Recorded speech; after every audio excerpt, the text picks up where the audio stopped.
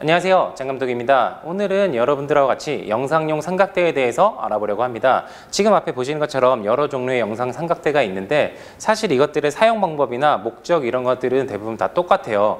영상을 깔끔하게 촬영하기 위해서 펜이나 티팅이 부드럽고 안정적으로 되게 하기 위해서 사용하는 거예요. 우리가 사격으로 예를 들면 사격을 할 때 총을 쏘는데 총은 굉장히 좋은 총을 쏘는데 밑에 손이 흔들려요. 그러면 정확하게 사격을 할 수가 없겠죠. 삼각대는 그런 것처럼 안전하게 카메라를 받쳐주는 역할을 하는 것입니다. 근데 삼각대는 우리가 투자할 때 조금 많이 망설이게 돼요. 삼각대 같은 경우에는 사실 500만 원, 1000만 원, 2000만 원 이 정도 가격 차이가 굉장히 높은 것들이 있는데 우리가 구매를 할 때는 이게 정말 차이가 클까? 조금은 가성비 있는 거, 조금은 저렴한 거 사는 게 좋지 않을까? 라고 생각하는 경우가 많이 있어요. 그래서 오늘은 가격대별로 장단점을 설명을 해드리고 어떠한 상황에서 어떠한 삼각대를 쓰는 게 좋을지 여러분들하고 같이 알아보겠습니다. 영상용 삼각대에 대해서 설명을 해드리기 전에 안 좋은 케이스에 대해서 먼저 설명을 드릴게요. 지금 밑에 있는 거는 사진용 삼각대 좀 저렴한 거고요. 위에 있는 경우에는 약 20만 원에서 40만 원 정도 되는 영상용 비디오 헤드예요. 이렇게 구성을 하고 촬영하는 분들이 많이 계신데요. 이거 같은 경우에는 이 삼각대 헤드를 위에 카메라가 올렸을 경우에 더 무거워지는데 밑에 삼각대가 이걸 제대로 받침을 해주지를 못해요. 그래서 펜과 티팅을 할 때 굉장히 아래가 흔들리기 때문에 좋은 영상을 얻을 수가 없어요. 그렇기 때문에 카메라 삼각대에 비디오 헤드를 올리는 것은 굉장히 안 좋은 케이스로 사실 이렇게 사용하는 것은 가장 안 좋은 케이스고요. 저렴하더라도 비디오용 삼각대를 사용하는 것이 가장 좋습니다. 자, 그러면 영상용 삼각대에 대해서 한번 같이 알아볼 건데요. 지금 왼쪽에서 오른쪽으로 갈수록 삼각대가 좋아지고 비싸다고 생각을 해주시면 될 것 같아요. 그래서 여러분들한테 첫 번째로 소개해드릴 삼각대는 밀리보라는 브랜드고요. MTT609A라는 카메라 삼각대입니다. 이 삼각대 같은 경우에는 제가 구매했을 때는 한 40만 원 정도 줬던 걸로 기억을 하는데 지금은 여러 가지 세일을 해서 한 20만 원 중반이면 구할 수가 있더라고요. 이 삼각대 같은 경우에는 굉장히 튼튼해서 20kg까지 올릴 수가 있고요. 지나가다가 다리가 걸려도 카메라가 넘어지지 않을 정도로 굉장히 튼튼한데 지금 보시는 것처럼 이렇게 움직이거나 이랬을 때 약간 저렴한 느낌은 있어요. 하지만 굉장히 튼튼한 삼각대라고 생각합니다. 그리고 펜이나 티팅 이런 것들을 할 때 우리가 많이 사용을 하는데 이 삼각대 역시 유압을 이용을 해서 펜이나 티팅의 유압을 조절할 수가 있는데요. 그렇게 썩 훌륭하지는 않아요. 나름 어떻게 저렇게 사용하면 사용하겠는데 굉장히 만족스럽다, 좋다라고 할 수는 없고 제가 생각하기에는 약 20만 원에서 30만 원 가격에 적당한 삼각대라고 생각을 합니다. 그래서 고정캠으로 사용을 할 때는 굉장히 좋은 삼각대라고 생각을 해요. 지금도 이렇게 올라가 있는데 툭툭 쳐도 카메라가 별로 흔들리지 않는 것을 보실 수가 있잖아요. 그래서 고정캠용으로는 굉장히 좋은 삼각대라고 생각을 하고요. 펜이나 티팅이 많이 촬영이 된다라고 하면은 별로 추천하지는 않는 그런 삼각대라고 생각을 합니다. 자, 두 번째 삼각대는 셔틀러 에이스 M이라는 삼각대인데요. 셔틀러의 가성비 삼각대로 굉장히 유명해요. 이 삼각대를 설명드리기 전에 이 삼각대하고 저희 끝에 있는 삼각대가 셔틀러 삼각대인데 셔틀러라는 브랜드에 대해서 간략하게 설명을 드릴게요. 셔틀러라는 브랜드는 독일의 브랜드인데 카메라 삼각대에서 굉장히 최상위의 브랜드예요. 그래서 셔틀러 삼각대가 단연 최고 좋다고 해도 과언이 아니고 아마 많은 분들 카메라 전문가분들도 이거는 동의하실 거예요. 셔틀러 삼각대보다 좋은 삼각대는 아직은 없어요. 근데 이제 테리스라든지 캠기어, 리백 이런 카메라 삼각대 브랜드들이 셔틀러의 기술들을 따라서 많이 만들고 많이 따라오다 보니까 가성비로 어느 정도 다른 브랜드를 구매를 하는 게 좋겠다라고 생각을 하는데 아무래도 기술력은 셔틀러가 최고 위에 있습니다. 그리고 지금 이 앞에 있는 셔틀러 에이스 M이라는 거는 셔틀러에서 나온 저가 삼각대인데요. 저가라고 해도 시중에서 판매 가격이 99만 원이에요. 100만 원에 육박하는 삼각대입니다. 근데 셔틀러 중에서는 굉장히 싸기 때문에 저가형 삼각대라고 할 수가 있습니다. 근데 이 셔틀러 M 같은 경우에는 많은 전문가분들께서 이거는 진정한 셔틀러라고 할 수가 없다. 어느 정도 가성비로 나온 건데 기술력이 아직까지 그 셔틀러의 기술을 제대로 담지 못했다라고 얘기를 하는 건데요. 같이 한번 살펴보도록 하겠습니다. 이거 같은 경우에도 삼각대를 한번 올려볼 건데요. 이거 올리는 거 같은 경우에는 옆에를 이렇게 풀러서 삼각대를 올리고 다시 돌려서 체결하는 방식이에요. 그리고 하단에 볼헤드를 풀러서 수평을 맞추는 방식인데요. 제가 생각하기에는 조금은 번거로워요. 뭐 삼각대를 최고 높일 때 6개를 다 풀러서 다시 조여야 하고, 근데 위에 무거운 카메라라도 있으면 이게 올리고 내리고가 정말로 번거롭거든요. 그리고 다시 이 보레드를 풀어서 수평을 맞추고, 이런 작업들은 굉장히 번거로운데 유압이나 이런 것들은 굉장히 만족스러워서 나름 쓸만해요. 네, 3단계까지 조절이 돼서 이렇게 유압을 했었을 때 0으로 하게 되면 이렇게 회전이 될 정도로 굉장히 유압의 단계 조절도 자연스럽고 부드럽게 잘 됩니다. 틸트 또한 마찬가지로 이렇게 유압이나 이런 것들에 있어서 굉장히 만족스럽게 사용을 할 수 있는 카메라 삼각대라고 생각을 합니다. 이렇게 카운터 밸런스도 있기 때문에 지금은 어느 정도 보여드리기 위해서 수평을 맞추지 않았지만, 수평을 맞춘 상태에서는 시네마 카메라가 아닌 미러리스나 DSLR 용도로는 사용하기에 굉장히 만족스럽고 좋은 삼각대라고 생각을 해요. 그래서 카메라를 처음 시작하는 분들께서 저한테 질문을 주실 때 셔틀러 에이스 M을 사는 게 좋을까요? 아니면 다른 뭐 캠기어나 이런 데 거 어느 정도 가성비를 사는 게 좋을까요? 라고 얘기를 하면 저는 그래도 셔틀러로 시작하는 게 좋다고 해서 이 에이스 M을 많이 추천하는 제품입니다.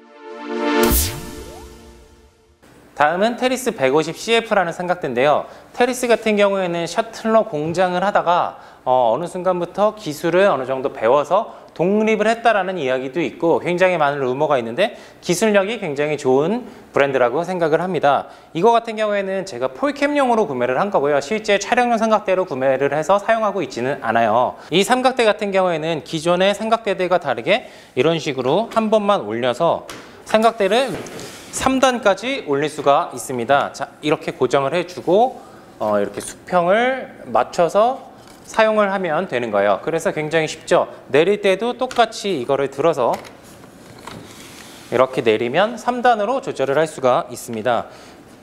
우리가 촬영지가 대부분 평지가 아닌 경우들이 많이 있어요. 경사가 있거나 그럴 때는 한쪽만 내려야 되는 경우가 있는데, 아까 보여드렸던 셔틀러나 이런 거 같은 경우에는 풀고 이래서 한쪽을 줄이고 이런 거는 힘든데, 얘 같은 경우에는 이쪽을 줄여서 이렇게 하기에 굉장히 쉽죠. 뭐 이런 경우까지 촬영을 하지는 않지만 이렇게 되었을 때 어느 정도 수평을 맞추기 굉장히 쉽다. 자, 그리고 삼각대 체결 방식이 약간 달라요.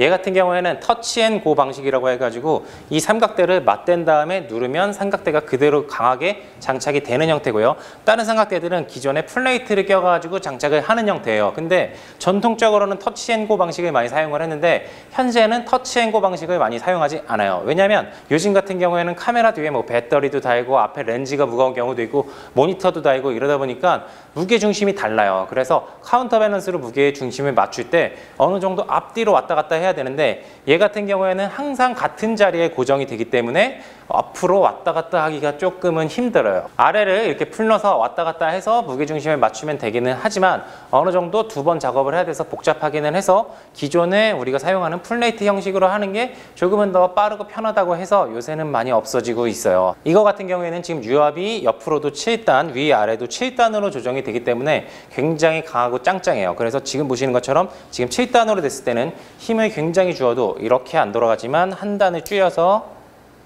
하게 되면 부드러워지는 것들을 볼 수가 있죠. 이 삼각대 같은 경우에는 제가 영상용으로 사용하지는 않고 폴캠용이라고 말씀을 드렸는데요. 사실 영상용 삼각대, 시네마 카메라를 올리는 경우로 사용하는 감독님들도 굉장히 많이 있습니다. 그만큼 성능이 좋고 가격대가 저렴해요.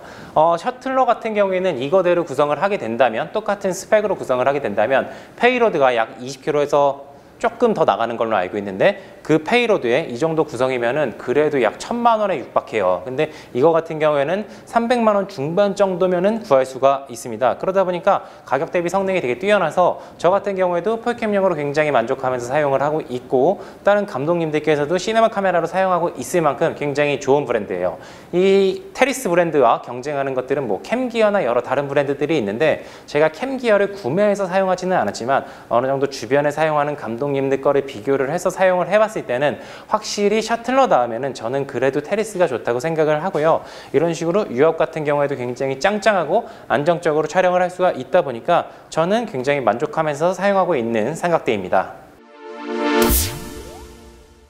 자, 그리고 마지막으로 만나볼 삼각대는 오늘의 주인공이라고 할 수가 있어요. 셔틀러 제품인데요. 약 500만 원 초반대의 가격대를 형성을 하고 있습니다. 다리는 풀로우텍 75라는 제품이고 헤드는 요번에 나온 새로운 액티브 8이라는 제품입니다. 이거 같은 경우에는 굉장히 안정도도 좋고 빠르게 세팅을 할 수가 있어요. 아까 보여드렸던 것처럼 얘 같은 경우에는 푸르고 뭐 보레드를 움직여서 수평을 맞췄다면 조금 비싼 제품은 다리는 그냥 올리고 수평은 보레드를 맞췄죠. 얘 같은 경우에는 어떻게 하게 되냐면 자, 이렇게 이걸 풀고 그대로 쭉 올리고 딱딱딱 하게 되면은 똑같이 세팅을 할 수가 있고요. 자, 그러면 보레드 수평을 맞춰야겠죠. 이거 같은 경우에도 얘만 들고 이렇게 움직이면 수평을 맞출 수가 있어요. 하단에 푸르고 이런 것들이 없어요. 그러다 보니까 방송국에서 굉장히 좋아해요. 방송국에서 굉장히 많은 감독님들께서 사용을 하고 있습니다. 말씀드렸던 것처럼 방송은 카메라 감독들이 기다려주지 않고 빠르게 돌아가야 돼요. 그 현장을 못 찍으면 그건 제가 잘못한 거지 뭐 현장에서 다시 해달라거나 이런 거를 요청하는 것은 쉽지가 않습니다. 그럴 때 다음 장소로 이동을 해서 빠르게 이동을 해서 높이를 바꿔야 되네. 딱딱딱 카메라 수평 10초 이렇게 하면은 바로 세팅을 해서 촬영을 할 수가 있기 때문에 말씀드렸던 것처럼 방송에서 굉장히 선호해요. 가격대가 그만큼 사악하죠. 500만 원. 근데 페이로드 같은 경우에는 액티브 8 같은 경우에 12kg까지 하기 때문에 웬만한 시네마 카메라까지는 어느 정도 커버가 가능하고요. 자, 그래서 카메라를 조금은 무겁게 만들어 봤어요. 뭐 모니터도 달고 뒤에 추가 배터리도 달고 여러 가지를 달았는데 이렇게 하면은 약 카메라가 7kg 정도 무게가 나갑니다. 그래서 이 카메라를 셔틀러 삼각대에 올려볼게요. 이거 같은 경우에는 플레이트를 밀어서 앞으로 하는 게 아니라 올려서 누르는 방식으로 체결이 되어 있습니다. 그래서 삼각대를 잠그고 보이시죠? 네, 이 무거운 삼각대도 유압을 0으로 놓으면은 이런 식으로 회전될 만큼 굉장히 부드럽게 유압을 조정을 할 수가 있고요. 이 위에 유압 단계도 굉장히 조정하는 것도 제가 원하는 만큼 단계별로 조정을 할 수가 있어서 사용하기에 굉장히 좋고 만족스러운 삼각대입니다. 이 삼각대 같은 경우에는 또 다른 장점 중에 하나는 바로 로우 앵글을 쉽게 촬영할 수가 있는 건데요. 셔틀러 삼각대는 이렇게 쉽게 하이에서 로우까지 빠르게 전환을 할 수가 있고요. 우리가 보레드를 껴가지고 로우 앵글 촬영용으로 바꾸는 경우를 많이 봤을 거예요. 셔틀러 삼각대는 그렇게 할 필요가 없이 이렇게 바로 로우 앵글로 촬영을 할 수가 있습니다. 이때 수평이 안 맞으면은 말씀드렸던 것처럼 이렇게 하게 되면 손쉽게 수평을 맞출 수가 있죠. 그렇기 때문에 하단에 손이 들어갈 일도 없기 때문에 굉장히 쉽게 로우 앵글도 촬영을 할 수가 있어요. 그리고 이 부분에 다른 액세서리도 빠르게 체결을 해서 사용할 수가 있는데요. 그거는 다음 시간에 이 셔틀러 액티브 8에 대해서 전문적인 영상을 하나 만들 건데 그때 자세히 설명드릴 수 있도록 하겠습니다. 자, 촬영장에 와서 그대로 이거 들어서 다시 끼면 세팅 끝. 오늘은 저하고 함께 카메라 삼각대 브랜드 어떤 것들이 있고 삼각대를 어떻게 사용하면 되는지 어떠한 성능이 있는지에 대해서 같이 알아봤는데요. 제가 보여드린 이 삼각대 외에도 삼각대의 브랜드와 종류는 더욱더 많이 있어요. 그래서 여러분들이 생각하는 삼각대 그리고 여러분들 카메라에 맞는 삼각대를 잘 고르셔서 영상을 더욱더 업그레이드 할 수 있으면 좋겠습니다. 삼각대는 굉장히 중요한데 우리가 약간은 소홀하게 생각하는 것 중에 하나이기 때문에 삼각대가 업그레이드가 되면 여러분들 영상이 분명히 더욱더 훌륭하게 좋아질 거예요. 제가 오늘 준비한 컨텐츠는 여기까지고요. 다음 시간에 더 좋은 모습, 더 좋은 컨텐츠로 여러분들 찾아뵐 수 있도록 하겠습니다. 오늘도 시청해주셔서 감사합니다.